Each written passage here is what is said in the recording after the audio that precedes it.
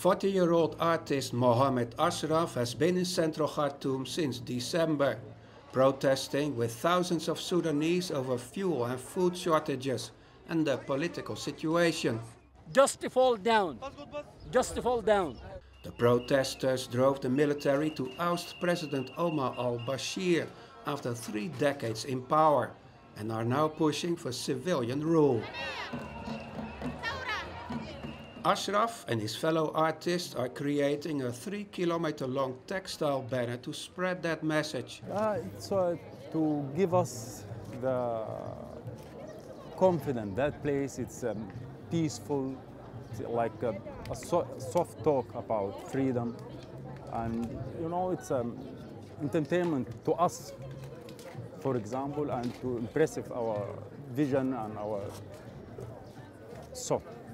Thousands of artists have worked on the banner, which tells the story of Sudan's present-day revolution and past oppression.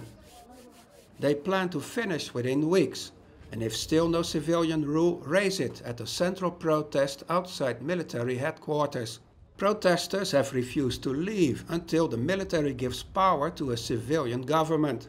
But progress in negotiations has raised hopes.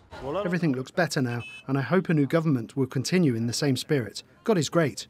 Sudan has seen popular revolts for democracy in the past that the military put down.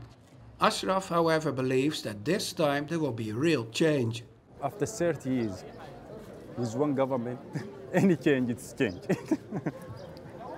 But it's hard, last period is very hard to us, and this little bit of freedom that we have now, it gives us power to go through and forward to the real freedom, inshallah.